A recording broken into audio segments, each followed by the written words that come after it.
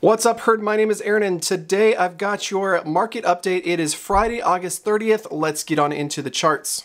Bitcoin has rolled over from the last couple of days, getting all the way up to about $65,000 and all the way down to 58. Currently did dip into the 57s earlier today, and it looks like we have whale money rolling over right now. I do expect this to likely come down as far as 55,000, possibly, though we're sitting right on top of support here around 58,000 right now. I did want to show you the liquidation heat map. We did dip into a little bit of a liquidation zone.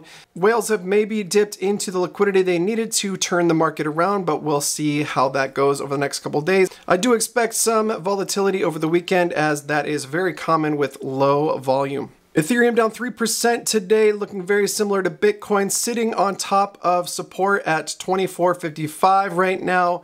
Whale money flow coming out of Ethereum pretty heavily at the moment, and I do expect a bounce either here, possibly around 23.52, or even down as low as 21.22. As I said, when we flash crashed all the way down to 21.26, I do expect this wick to get candlesticked before we head into the next leg of this bull run, guys. As anticipation heads into the FOMC meeting in September, getting some lower interest rates possibly, I do think whales will push the price down as low as possible so they can get the best entries before we go into the next leg. BNB is holding steady right around 526, guys. I'm glad to see this, as we haven't dipped quite as low as some of the other coins have. However, if we do see a flash crash, we would see prices back to $400. However, if we're going to candlestick the previous wick here, we would need to come down to about $400 in order to make that happen.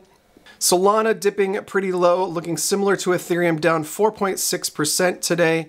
And to get down to its lows, we would need to come down to about $110 on Solana.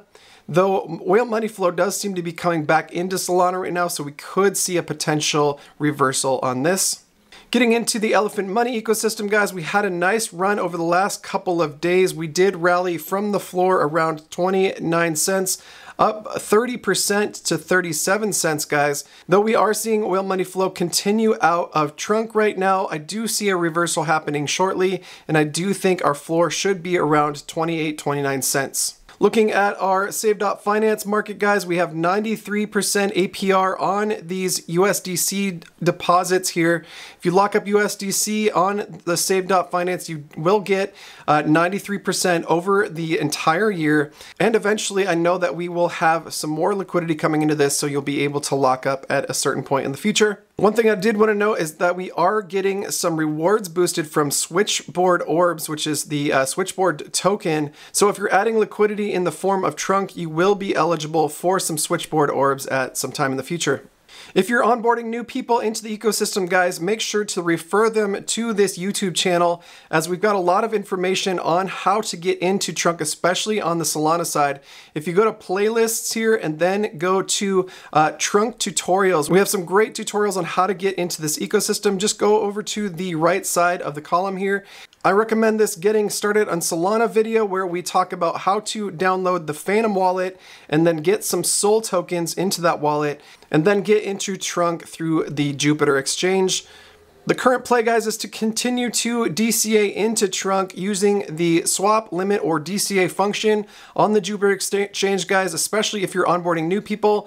And if you're in the BNB ecosystem, guys, I highly recommend getting your Trunk on the Pancake swap and then using the portal bridge to bridge that over to Solana to take part in our Save.Finance lending market. We got an update from BT this morning, actually, so check out the pinned in the Elephant Money Telegram channel. And you can read the Medium article here for more specific information. But in general, the change is that you'll be able to compound this number or claim this number here, which I believe alleviates some of the confusion that we had regarding the UI inside of futures. Just a couple days ago, I did put an extra $200 into my futures account, and I was able to compound the entire bit of this compound notice. So we've changed the UI here to say what is ready to compound, which is the optimal or healthy range that was said before. Now, I could only claim $12 out of this, but I can compound 46, and this is based on just a couple of days on my humble futures account. With that, guys, like, subscribe, hit the notification bell for more content just like this. Monday is Labor Day. We'll see if I'm able to... Monday is Labor Day, and I should be able to give you a sneak peek into what we did at InvestFest. I'll be giving you mostly B-roll, guys, from that, but it will give you a behind-the-scenes look at how big the event was and possibly even who BT was talking to throughout the weekend. So look out for that. That will be coming Monday, and then we'll get back to our normal market updates Wednesday and Friday next week. Have a great day. God bless.